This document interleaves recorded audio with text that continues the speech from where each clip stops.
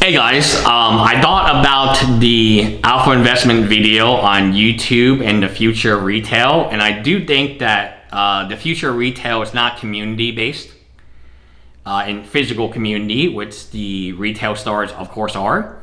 It is going to be more YouTube, it's going to be more box breaking, that hey, my customers pay me a lot of money to open the box for them. And again, a lot of YouTubers, and I would say most of them, from Yu-Gi-Oh to Pokemon to Flesh and Blood, they're not opening their own products, they're opening someone else's product.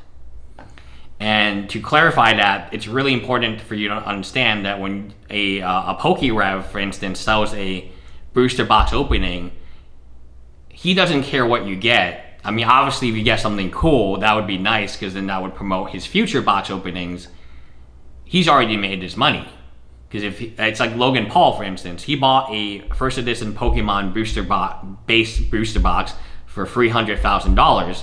He sold just these spots alone. I'm not talking about YouTube ad revenue, sponsor revenue. I'm not talking about his NFTs. I'm not talking about his merch. I'm talking about just the booster packs alone. He sold for, I think, 1.3 million. So he made $1 million clear on selling packs. That booster box didn't go from 300,000 to 1.3 million.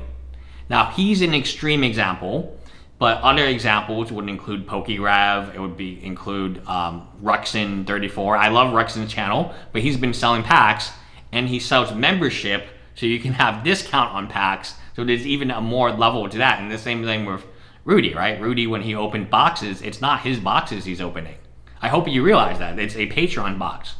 Rudy would be a madman to open those boxes on his own behalf, because he understands the majority of these things, if I were to resell them, I mean, what's Rudy? What did Rudy come in as? He came in as an eBay seller for singles, right? During Battle for Zendikar, he was selling the singles. He would do mass box openings and sell the singles. Out of everyone who knows how difficult it is to sell singles, Rudy Chan's probably the most, on YouTube, probably the one guy who understands it is very difficult to sell singles on eBay. You have returns, you have lost mail, you have all types of things that can go wrong. Conditioning issues, right? Angry customers for no reason. So, but selling sealed is a little bit better because, it's kind of a fungible item, if you will. So it's multiple of the same sealed item. So you don't have to catalog different inventory, right? So if I were to have 1,000 different cards, that would be difficult. I would have to type it in. I would just spend hours and hours, if not days, posting the listings on eBay. But if I just have 1,000 of a box of Flesh and Blood, Monarch, Unlimited, easy. Post one item and there's 1,000 of those items, and now go ahead. Flesh and Blood is very intriguing to me because there's like a channel and he does a market report on like every set. And he's honest, I give him credit. I mean, he's really invested in Flesh and Blood, but he's honest, and the thing has gone down. I saw one of my subscribers sent me an image of Monarch Unlimited plus like what I've just said, a Channel Fireball, and they're fire selling the thing for 120. I remember this being like $400. Am I wrong? Was like the two set, like was the box price like $200, $300 Unlimited? How is it now 2 for 120? And it's not it's Monarch or something else, maybe Crucible or something like that. And I know Monarch is about $60 a box, but I didn't realize the other set had dropped that much as well. I just thought Monarch was a outlier, but it seems like Channel Fireball is trying to. I mean, and this is the organization supposedly holding these massive events. We'll see how massive they are. I think it is overstated how large they will be because people will have to travel to make this event larger than locals. And how many people are going to spend the money traveling to a Flesh and Blood event is unknown. So back to the retail thing. It's time to close shop, call it quits, and focus on my NFT company.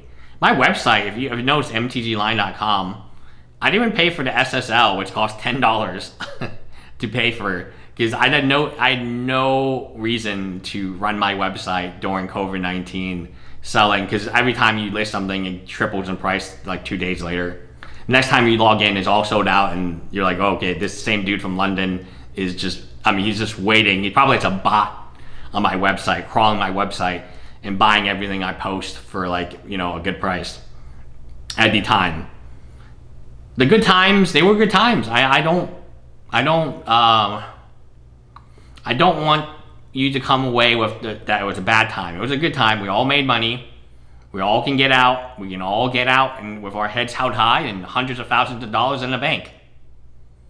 But to continue to gamble, given the way that, I mean, sports cards are down, Pokemon cards are down, Flesh and Blood is down, Magic is down, and the one factor I looked at is, and then the whole idea of box openings, I never understood it.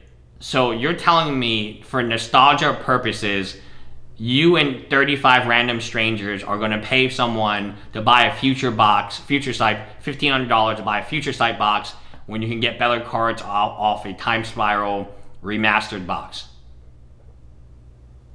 What? Like, why don't you just buy the Time Spiral remastered box? And oh, well, maybe New Frex, they're like, well, why don't you just wait until they have remastered versions of each of these sets? Because they will. You do realize Time Spiral was the first set. It's not going to be a last remaster set. I can tell you that they love reprinting these cards. I tell you that much. What would be the next remaster? I mean, I would love original Zendikar or original Ravnica. Original Ravnica would be really cool.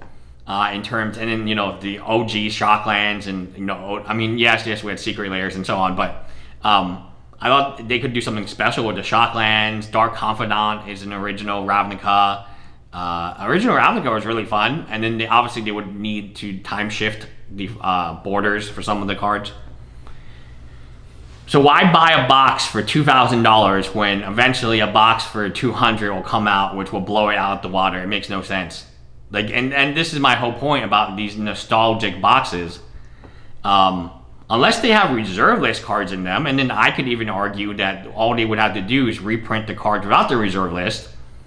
Like, let's say Alliance, you know, maybe there are cards on the reserve list that can, like Lake of the Dead, that that are not reprinted, but they can reprint Force of Will, and people will be happy, right?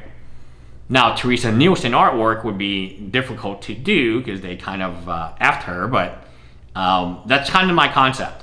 I could see them doing Alpha and Beta and Unlimited from the Vault or from anthologies. I mean, there's so many different ways for them to say reprint. They would just call it something different, like Gold version or Platinum reprints. And they might actually have chunks of Platinum in them, because in the sports card market, that's actually what's happening right now. We have Diamonds and Gems and Platinum. It's great. It's all fun and games, right? Hi, guys.